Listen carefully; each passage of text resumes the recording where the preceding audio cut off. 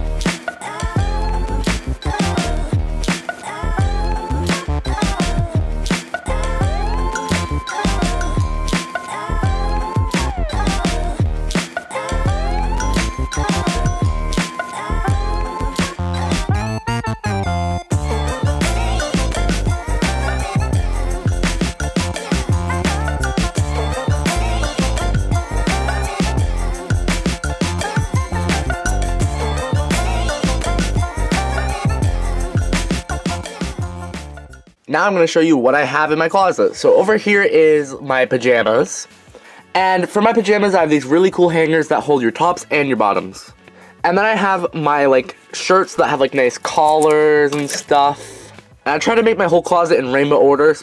Like each section has its own rainbow. Like for example, the fancy collar shirts would be red, there's no orange, but then blue, then a lighter blue, and then yeah, you know what I'm trying to say. Moving on, then we got my shirts. These shirts even have designs or nothing on them.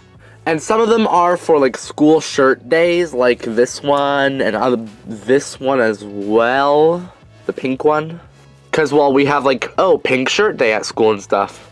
And then we got like school jerseys and more colored shirts for school shirt days over here. And then at the end we have like those ones that don't have shoulders. What are they called?